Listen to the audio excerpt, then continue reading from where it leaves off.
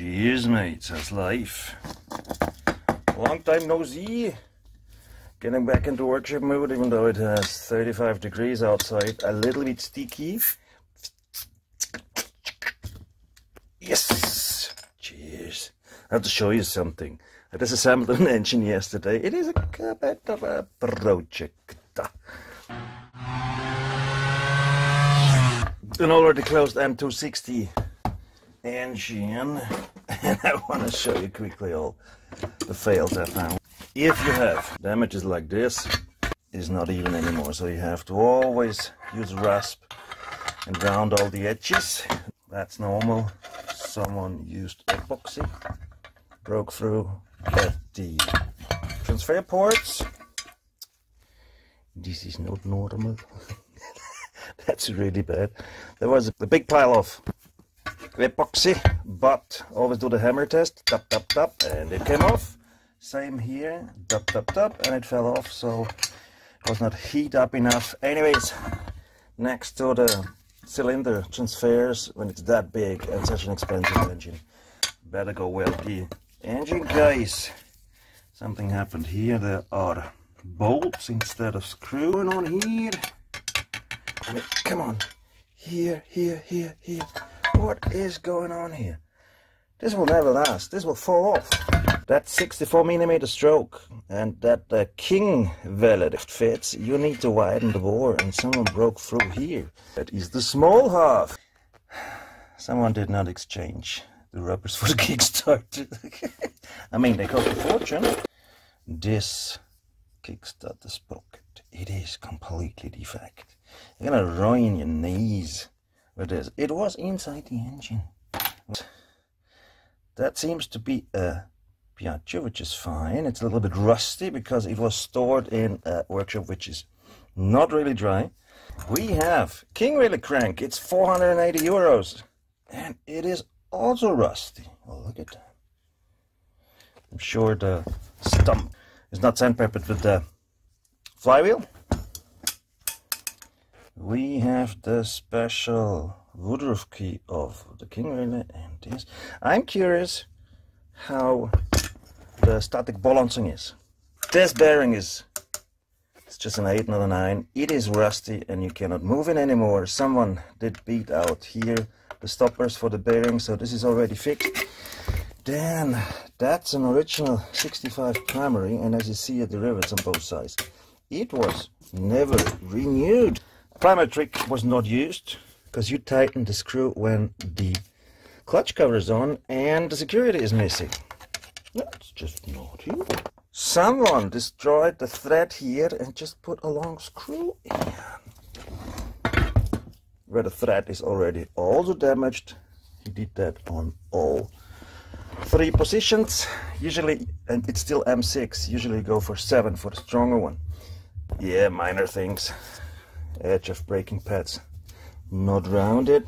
Shaft seal seat has a groove, which means a rubber sits in there, because the rubber grows into the groove and then holds the shaft seal.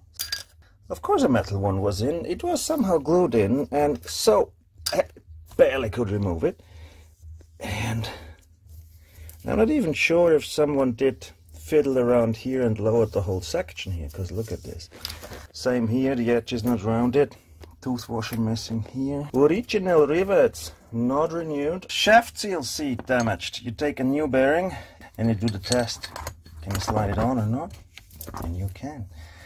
And that's not supposed to be like that, because you need to pull it in the bearing. Means this seat is damaged. In general, Piaggio gearbox is fine, but look what I found.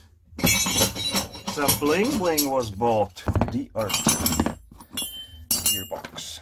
And no, original gears are boring, so you have to make holes in it, then everything gets better. 5 horsepower. If you make the gears lighter, that you then have a predetermined braking spot here. This line, look at that, how thin it gets here. That doesn't matter. It has to look different than original, because original is boring. That's the MRP.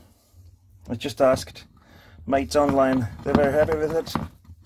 Never used one, never saw the need of using one. Classic here as well. It was just this little beam was removed, but not the edge and the rounding. And let the clutch cover speak to you. The clutch, who was in this engine, not the one, we'll see in a second, did stripe. The clutch cover means never separated 100%. Never worked. Always remove this and in the edge. Oh yeah, another bling bling thing is that boring original look, so you always need to have something else. What I found is this interesting thing here. Push rod connected to the plate. 3, 2, 1. Look at this. That is an interesting clutch, isn't it? Instead of screw lock, you can also just use epoxy. I mean, why not? Yeah, why not? So this pressure plate sits loose here.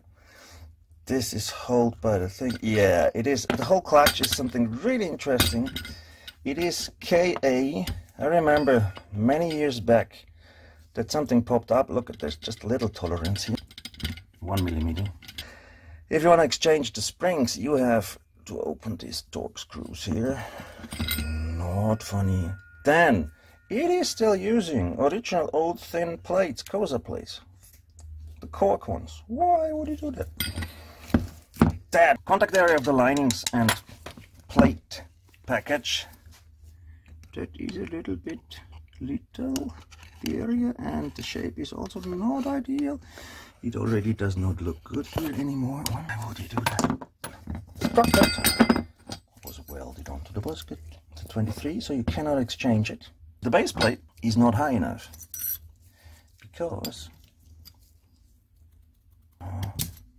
because the highest, the tallest thing here, that is the bushing. This clutch does not work at all. Really bad design. Mate, just because you have access to CNC tools and a metal workshop or so, and that's way, doesn't mean you have to design and make something. This is really bad. This must be a very early proto, which was sadly sold to others, which is not nice. Yeah, it is a pretty funny engine case. A cherry on top. Someone is seriously selling these with a 2 little bore. They're a set of 5, 6, and they don't fit. The bore is too small. Who? I mean, what is wrong with people? Why would you sell something like that? I'm going to proceed with this. I mean, owner was not really aware that it is such a shit bag. It's going to be a Malossi VR1. We need a new drive shaft. And of course, rivets will be renewed with the DRT and a new clutch. It's going to be a 10 mole with a 24 gear cock. Yeah, and then we just hope that one day this will run properly. It will. It's just, he bought it used. I just fucked an engine completely up and then sold it to others. If you screw something up, throw it away. Hang it in a workshop on the ceiling, whatever. But don't give it to others. It's scam, it's stealing money and time. Cheers, mates. Don't forget to subscribe.